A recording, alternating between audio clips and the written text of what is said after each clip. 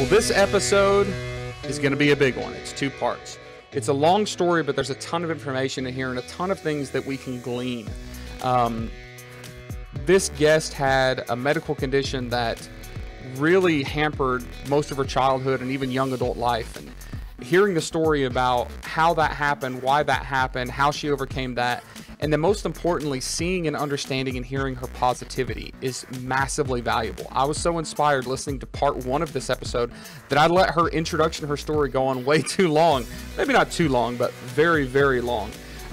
So we've created one episode that you're going to watch right now where we talk about her story and the kind of inspirational values and lessons she brings us about positivity and keep on going, essentially. In the second part of this series, we're going to actually talk about her product, which is OxyWear. OxyWear was a product that she designed with no experience, no know-how, no engineering background, and now in 2021, they're going to be launching this as a medical device. She talks about how she found resources to come up with a little money to get started, how she started working with advisors and boards of directors, and how she started working with free resources really to help her pull this off. Both parts are incredibly powerful, maybe for different reasons. So I hope that you'll stick out both of these sessions in this series and gain some incredible value from it. Let's get started.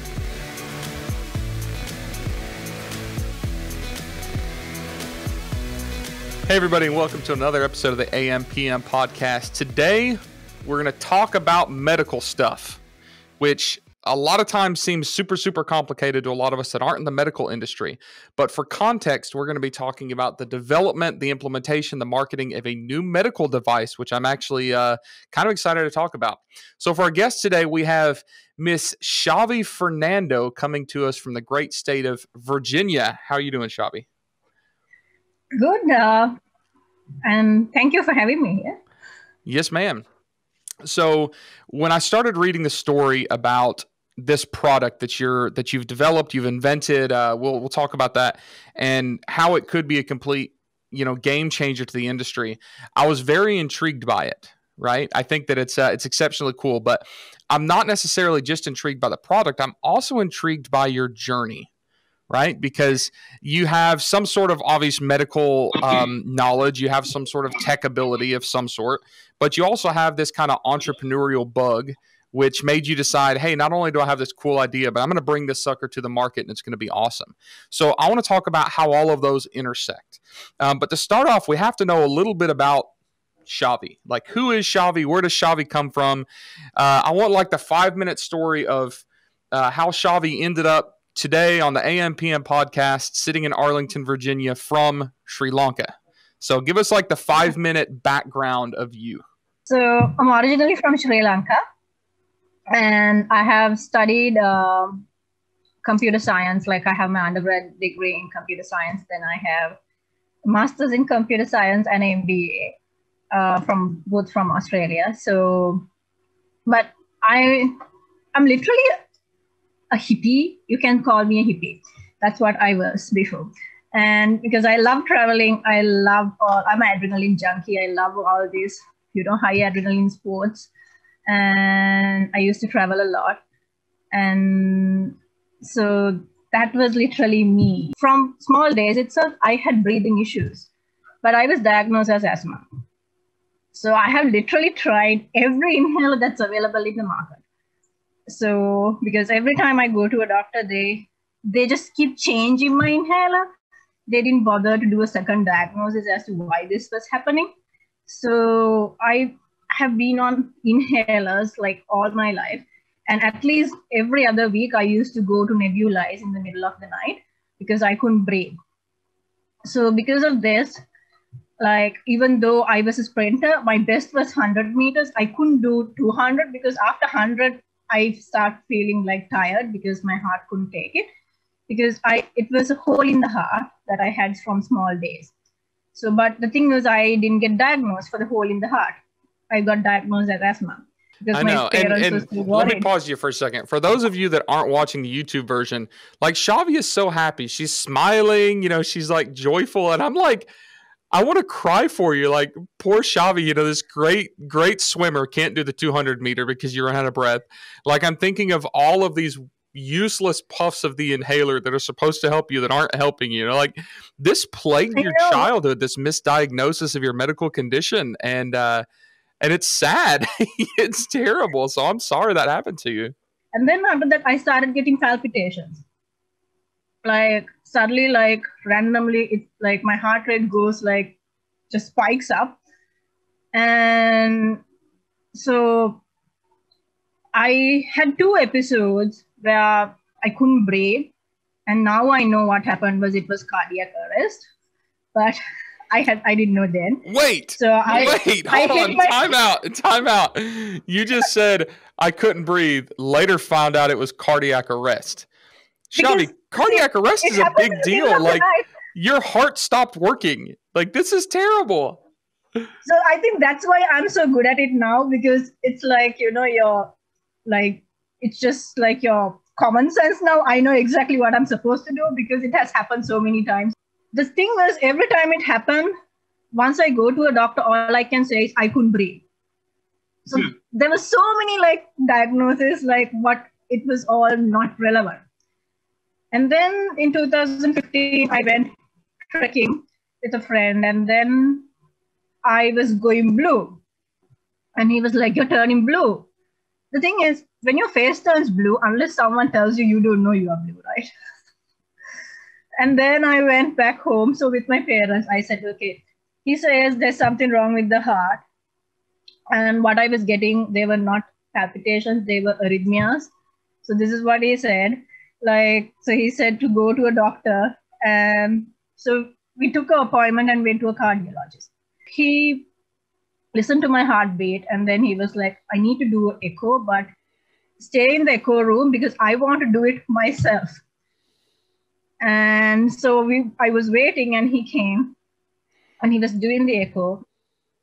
So I could literally hear, like I could see on the echo, it was like, the Indian traffic, like everything's going everywhere in the heart.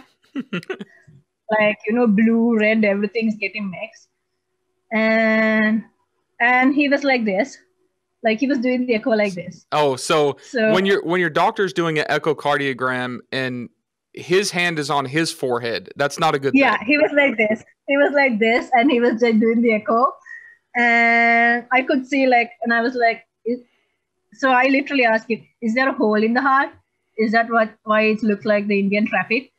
And he was like, do you know to read this? I'm like, no, I think it's like common sense. When the blood is mixing everywhere, there has to be, a leak, right? A leak. Yes, exactly. And he was smiling, and he was like, okay, get dressed and come to the office. Let's have a chat. And then we went to the office. So he was like, did you have breathing issues when you were small? I said, yeah. Like, my mom was like, yeah, every other week we used to go to nebulize. And he was like, didn't anyone say that she has a hole in the heart?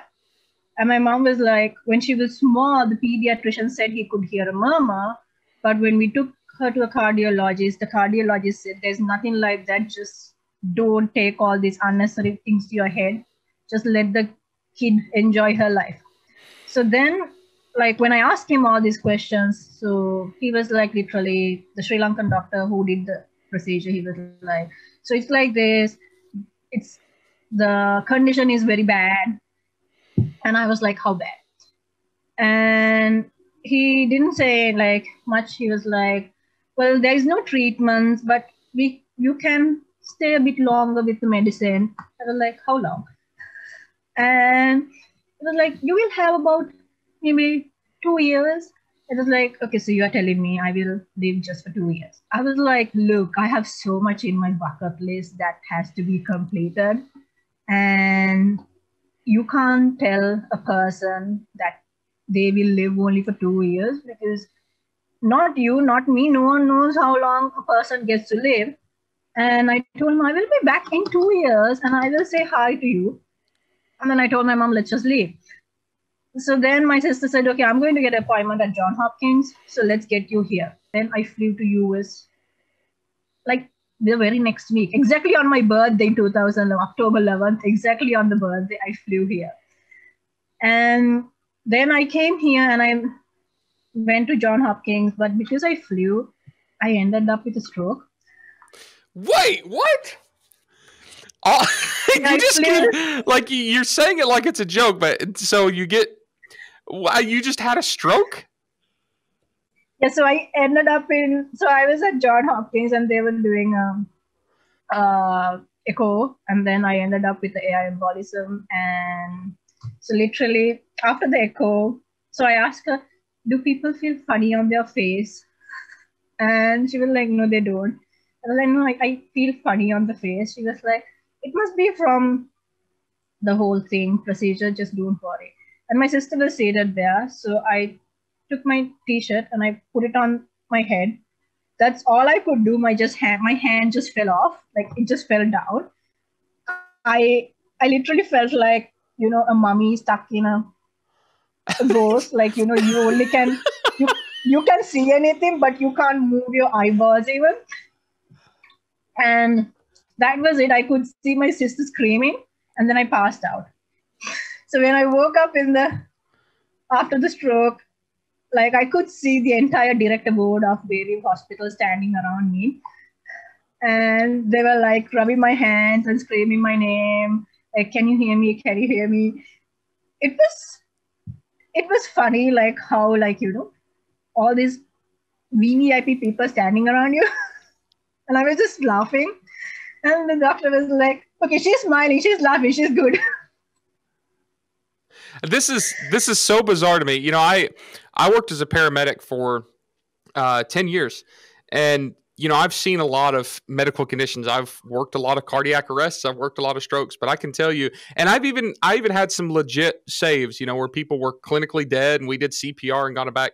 I can tell you that not a single one of them was ever smiling after they regained consciousness. So I'm pretty sure that these doctors thought you had just gone completely crazy by this point. And then after that, they were like, "Can you hear me?" I'm like, "Yeah, I can hear you." And then they were like, "Can you," like, they asked me to press the hand, but I didn't have, like, my left side didn't have that full strength. So then they asked me to, they like moving me to the John Hopkins baby ER. And then when I went there, like, everyone was like asking questions. I was like answering them and smiling, and they were like, "You're the first patient who came to ER smiling." So I ended up in the John Hopkins ICU for 3 weeks. Before they discharged me, I had to do a walk test, and I couldn't walk. I was athlete, but I couldn't walk 500 feet. I was turning blue. So I was put on continuous oxygen. And then they said, "At the rate this is going, let's see, we'll put you on vasodilators, but we have to see how it reacts. Otherwise, be prepared for both lungs and a heart transplant within 2 years." And what happened was, because they did that invasive test, my whole body got disturbed because my body had come up with its own system to support my lifestyle. But when they went and did an invasive test, it got completely disturbed. And that's why, like, I knew it's like, when you get used to a new environment, when you move from one country to another country, you need to get adjusted to a new environment. So it's like that. Even my lungs, I know they're capable. It's just they need time to get back to their normal routine. So what I did was, in the passage in the apartments, I started walking every day, like trying to get my lungs and hearts to like function again the normal way. And then when I went for my 6-month test, I actually walked 900 feet.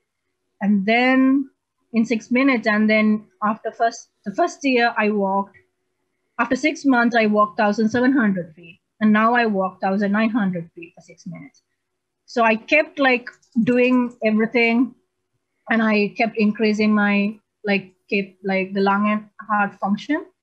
And so I didn't want to. So then after that, I went and bought a portable oxygen concentrator. And then I was like, okay, I used to be a workaholic, and I was not ready to sit at home and just, be trapped because of this. I was like, okay, I need to get out and start living my life again. Maybe I can't fly to Sri Lanka, but I can restart here. So then what I did was the best. See, even though you are qualified in US, it's hard to find a job. Yes. So then the only option I had was, okay, let's study again. So then I got I applied to Georgetown and I got admission to do masters at Georgetown. So what I did was I started a third master's degree because that was the only option to get my life back. And then I started studying. So because I was a workaholic and see my expertise is in project management, website software development. So I worked 4 jobs. I worked for the Office of Deans, I worked for the Makerspace, and I worked for 4 departments on their web development and marketing, advertising, material designing. And then in the evenings, I worked at the Makerspace because I loved all making stuff and doing stuff as the operations coordinator. So in summer, when I was working, suddenly, I was working for this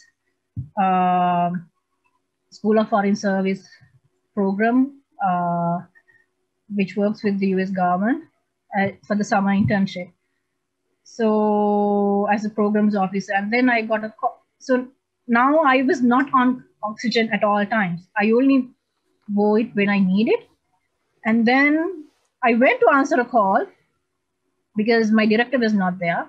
And then when I was coming back, I literally felt like I couldn't breathe, like how it was before. Like I felt like my heart was not going and then I couldn't breathe at all. And then my friend walked in and she was like, your whole face is blue. And then I figured like I couldn't breathe. So first thing I did was I quickly went. Luckily, I carry my oxygen everywhere, even though I don't need it. I put my oxygen on, cranked it up to 4 liters. And I knew the drill because it has happened before. At that time only I realized, so okay, all this time they were cardiac arrest, not asthma attacks.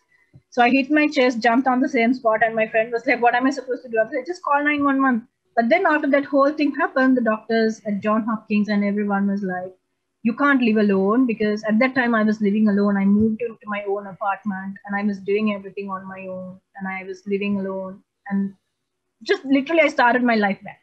And then they were like,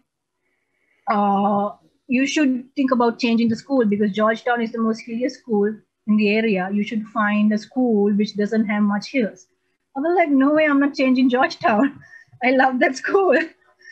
And so a lot of they were literally questioning my independence and they were asking me to go back to where I was when I moved to US, and I was not prepared for it.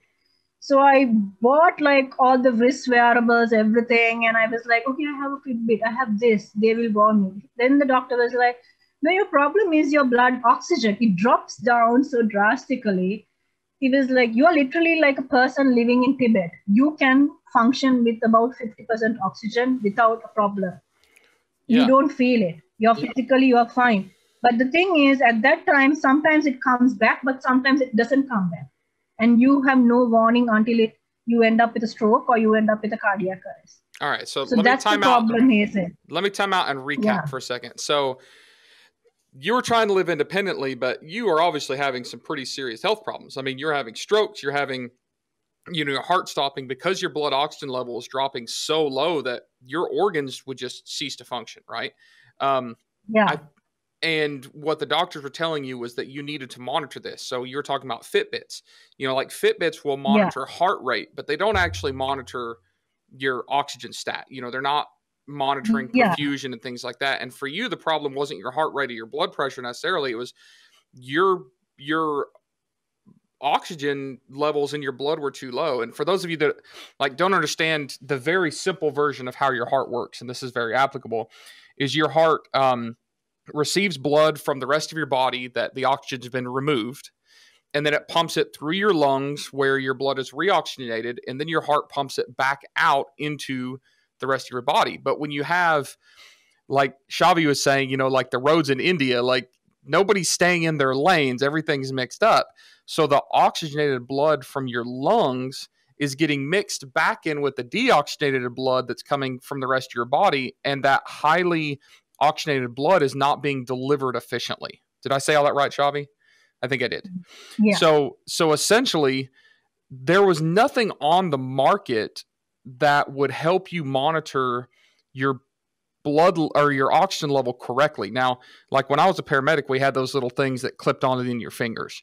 Now they're bulky, they suck. You can't walk around with those stupid things. And honestly, they're not very accurate. I have about 8 of them. Yeah, and Yeah, I they're have not about very 8 of them at accurate. every place in the house. Yeah. Yeah, and in different scenarios, you lift your arm up, you lift it down, your hand gets cold. You're positionally, like you can sit with your arm in a funny position, like on the armrest of an airplane seat, and it will drop, but the rest of the core of your body is fine. So there was a problem. So let me pause for a second, Shavi, and we're going to have to do something I've never done before. Normally, when I ask people's like origin story of what they get into, we take 5 minutes, but your story is so interesting. Like, you've died multiple times, Shavi, and you're laughing about it, which I think is amazing. Like, I love your positive spirit. I don't want to minimize your story because the background story is amazing, but we don't have time to keep going in this episode. So what I'd like to do, if that's all right, is I would like to go ahead and close out this episode, and I'd like to get with you and schedule a follow-up episode. And the next episodes, we'll have like a part 1 and part 2 with Shavi, right? Is I want to talk about Oxyware, which is the company that you've started, and you're obviously a smart cookie, right? So you took all this these capabilities that you got, 72 master's degrees on. And what I think the story is going to evolve to is that you have a condition that other people have similar conditions that have other similar needs. You couldn't find a solution to monitor your blood oxygen level while maintaining an active lifestyle, right? You needed something. So I'm going to fast forward and say that the end of the story is that you designed and basically invented a new medical device that would do that, right? And you did that based on this need that you have. So in the next episode, what I'd like to do is I'd like to talk about Oxyware. I'd like to talk about how you invented it. I'd like to talk about the marketing process. I'd like to talk about how you're launching this, how you're getting approval. Like, that's a whole nother episode that I want to talk about. But I have to ask you this, like, as we wrap up this episode, look, you've had some crap going on in your life, right? Even stuff you haven't talked about, just moving around, just being told, hey, you've got a hole in your heart. You got 2 years left to live. Well, fine, I'll go to the US, and you move over and, you're spending 3 weeks and, John, I mean, like, there's so much that you didn't talk about, but like, I'm picking up on it. And it's stuff that other people, well, that all of us, that humans would find very, very discouraging, right? Like, extremely discouraging. And you have been slapped down and beat down a lot of times. You've been told you can't do it, but you just keep getting up and doing it. You keep moving. And what I'm most impressed about, honestly, is just this positive attitude. Like, as we wrap up this episode, I have to ask you this, and this can be very general, but you've had all this crap that's happened to you, and you've been told no all your life. You've always had these restrictions. You've always been told you can't do this. You shouldn't do this. We won't let you do this. How do you take that and not only turn it into something valuable, like a business opportunity, something you can do to help others, but how do you stay so freaking positive? Well, see, my whole life, I think it's because one thing is, so I'm Buddhist, right? So something that we were taught when we were small is, it's an exercise that we got in school. So a Buddhist teacher, so even though I'm Buddhist, I studied in a Catholic school, right? But in Sri Lanka, even though you study in Catholic school, you are taught Buddhism for all the Buddhist kids. So one thing that we were taught when we were small is to think that you are sick continuously. Okay, I'm sick, I'm sick, I'm sick. And then you actually fall sick, right? Because your body works based on your thought process. Yes. Right. To an extent. The way you think. Yeah. Your mental habits can affect you physiologically. Yeah. Sure. Yeah, like, because if you're thinking all negatively, so you're literally like a magnet, right? That's how I think. You're like a magnet, right? So if you're negative, you attract all the negative vibes. But if you're positive, you attract all the positive vibes, right? And they say, like, your vibe attracts your tribe. Right? So it's similarly like that. So for me, my whole life, I've been a person, if things have happened in life, there's no point of worrying it. You can't change them back. Like, what's the point of all worrying about the things that has already happened? If there's a time machine where you can go back and change them, okay, fine. And if worrying is going to fix them, fine. But otherwise, what's the point in worrying about this? Because something I always tell you, don't burn your blood over things that you have no control of. Because every time you worry, you burn another pint of blood in your body. Right? So I've never taken things in life serious. So I'm someone who lives for the day and plan for tomorrow. If things went wrong, okay, fine, it went wrong, but no point of crying over it. Just move on, live your life. Something I think is, if things didn't go the way you wanted, that's not because, you know, that it was not meant to happen, because something better is on the way. That's how I look at it. Right. And it's a good example. Like, see, if I didn't get diagnosed with this, I wouldn't have made Oxyware. Right. So things in life always happen for a reason. And the other thing is, none of us knows when we will die. Right. I might die tomorrow, maybe by falling off this chair, not from my disease. Just don't do it on camera. If you're going to die by falling out of your chair, let's turn the recording off first, because that would make the whole episode. Because we still got to do a second episode, Shavi. You can't die before we do a second episode. My life is dramatic enough. I don't think I need that episode. dying falling off a chair. Dying on a webcam, yep. Amazing. And so that's why, so no point of like you worrying about what might happen tomorrow, because no one has control of it. We don't know when our return ticket is, so you might as well just live, enjoy life while you got it. Why worry about things you have no control of? Amen. Because the more you worry, you get old, you get wrinkles, you know. Can't have wrinkles. That's it, man. This is why you want gray hair and wrinkles. Yep. So I can't tell you how thankful I am for you to share your story. I know you've shared your story with other people, and I know you've talked about this a lot, but I'm certain that those that are listening to this episode are grateful for your positivity and your optimism, and you know, tying that all into some life lessons at the end is so important. You know, I love what you said about, I even wrote it down here, you know, negative attracts negativity and positive attracts positivity. So, you know, you being positive is helping you, you know, in a lot of ways. But also, I love this. You know, we don't know when we're going to die. We don't know what's going to happen tomorrow. All right, we have to wrap up this episode. Those of you that are listening, prepare for episode 2. As soon as we're done recording, I'll figure out the schedule, Shavi, and we can sit down and do that. But in episode 2, we're going to talk about the brainchild that came from all of this adversity Oxyware. But again, thank you for sharing your story, and thank you for sharing your outlook on life. And I mean, these last like 10 minutes have just been full of knowledge bombs that are applicable to everything, whether it's our health, whether it's our business, whether it's our family, you know, everything. So thank you for sharing that with us. Those of you that are listening, if you found any value in this episode, make sure to leave us a positive review on whatever podcast platform you're listening on. Give us a thumbs up on the video if you're watching this on YouTube. And we're going to sign off momentarily, and we will see you guys on episode 2, the follow-up episode with Miss Shavi Fernando from Oxyware. Thank you guys for listening. We'll see you on the next one.